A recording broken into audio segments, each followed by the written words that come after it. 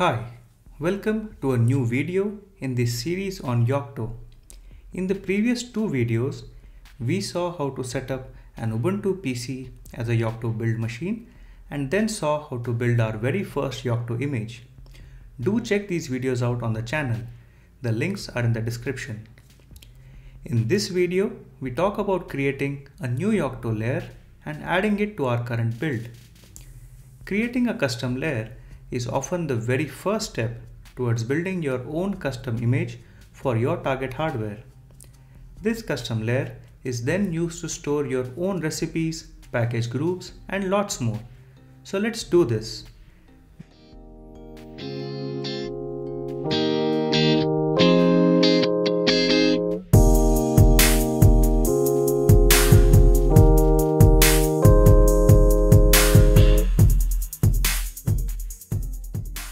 What my current source tree looks like.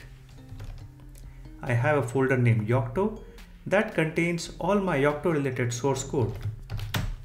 Let me now go into my Poke directory and let me source my OE init build environment script with my build directory, which is called build. By the way, if you are looking to grasp the basics of Yocto, how to set up your machine and to do your first ever build, check out kickstartembedded.com. The relevant blog post links are in the description as well. Anyway, back to our task. Once you have sourced the script, you will automatically enter the current build directory to see the layers that are currently a part of the build, and in general to do any layer related operations. We will use the bitbake layers script available to us after the build environment is sourced. To see what this script can do, let us execute the script with the help argument.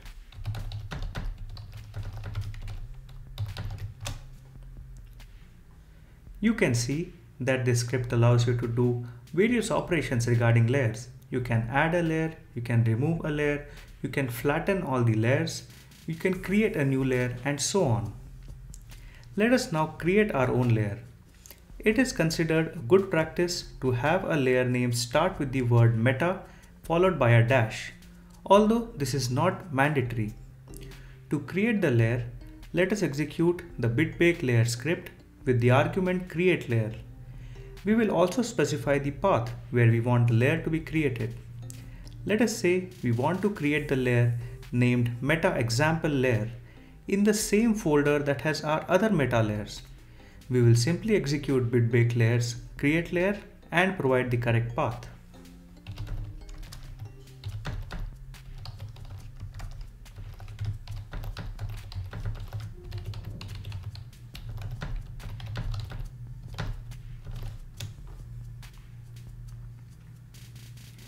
The output prompts us to add this layer to the build using the command given on the screen. Let us do that now.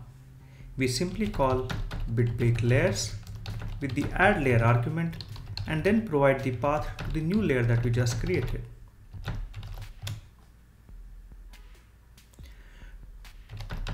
To see if this action was successful, we will now use the same script to show us all the layers currently in our build. To do that, we simply call bitbake layers show layers. You can see that the meta example layer is now a part of our build. Let us now understand what this script did for us. If you go back to the path, you see that there is now a new folder named meta example layer.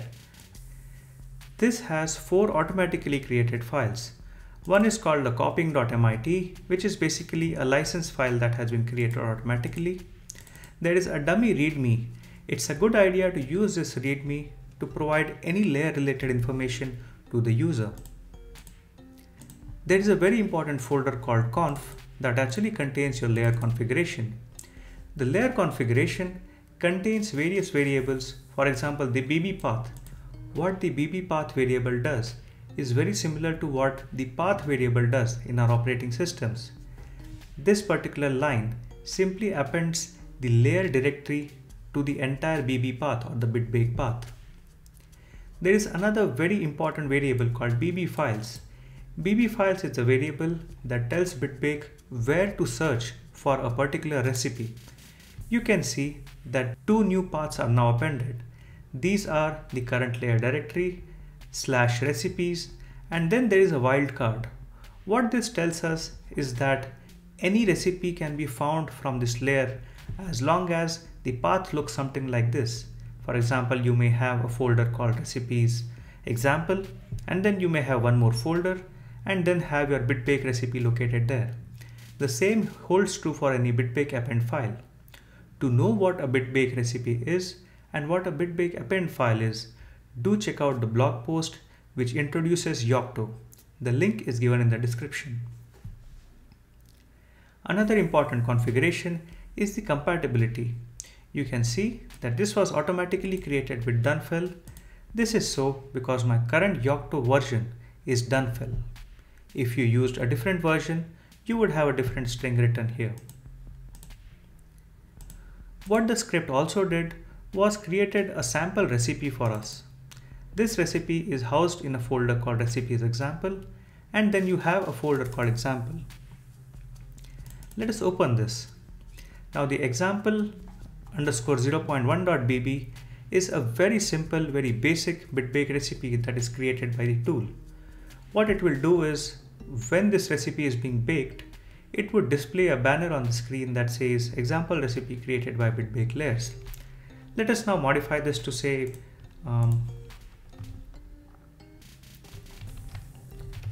let's say we just want to write kickstart embedded on YouTube. Alright, and what this does is it will add a task called display banner before the actual build is done. We will close this and let us now rename this. Let's call this example BB. Oops.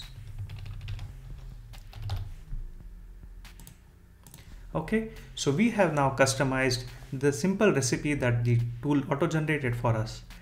Let us now try to bake this. It's a good idea to try this so that we know that all the layer configuration went through correctly.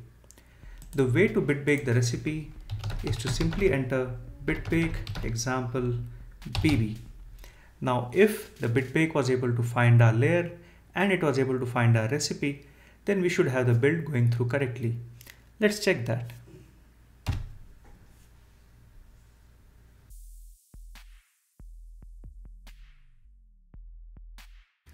As you can see, the recipe was baked successfully, and we also have the print that we expected, which is kickstart embedded on YouTube. That's it. You have successfully created a new layer and also tested that it was added correctly to your build configuration. Thank you and see you in the next video. Bye.